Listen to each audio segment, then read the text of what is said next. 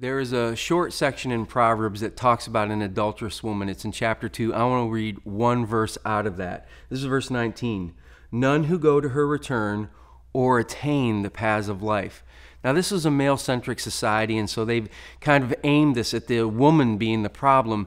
But this verse deals with some real truth if you can detach it from gender. And what it's talking about is that in our culture, much like their culture, there was a sense that like casually messing around with sexuality was not a big deal.